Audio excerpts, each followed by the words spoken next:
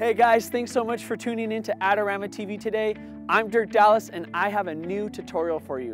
What I want to show you is the new tripod mode using the DJI Mavic. Now you can also do this using the Phantom 4 Pro, but basically what it is it's not taking a tripod and somehow combining it with your drone, not at all.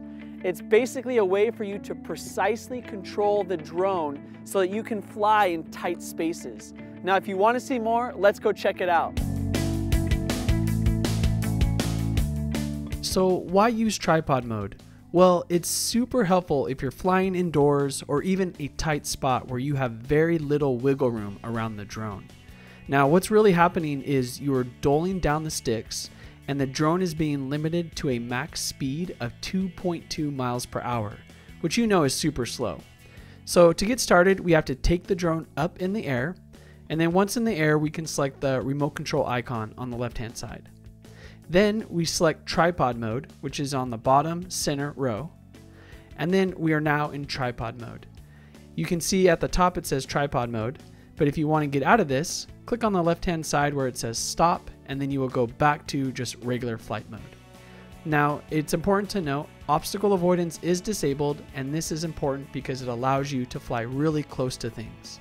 Now, I'm going to fly between these two swings, which has a very narrow clearance on the sides. And this was my first test, and I did fine. It was really impressive. I couldn't believe how easy it was to fly through those two swings. Here's another example of flying through the bars at the park. And again, this was a super tight space to fly through, but I had no problem. So this next example is me flying the drone up these stairs, and you can see that there's not a lot of clearance on the sides. It's very narrow, but I felt very in control. I even passed this baby gate with no problem. So I was flying really close to just give that feeling of like, oh no, he's gonna crash. But of course I didn't. I was completely in control. And for this next example, I'm flying down the hallway backwards and I'm up pretty high. So that means I'm close to these lights that are hanging down. But you know what? I still felt in full control. And this is because when I'm pushing the sticks all the way in one direction, it's very, very sensitive. So it's dulled down. So you're not getting a jerky reaction. You're getting a nice, smooth movement. And so this is going to be great for real cinematic shots too. And I just can't wait to see what people do with this awesome feature.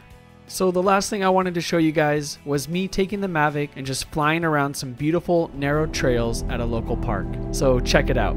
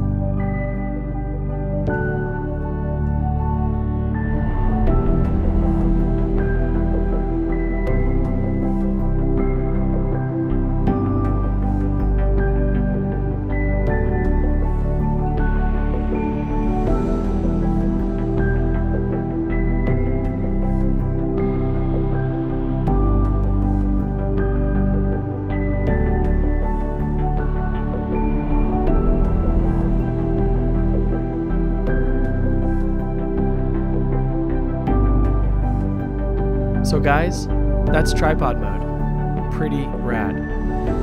Just want to say thanks again for watching Adorama TV. I'm Dirk Dallas, and I will see you guys next time.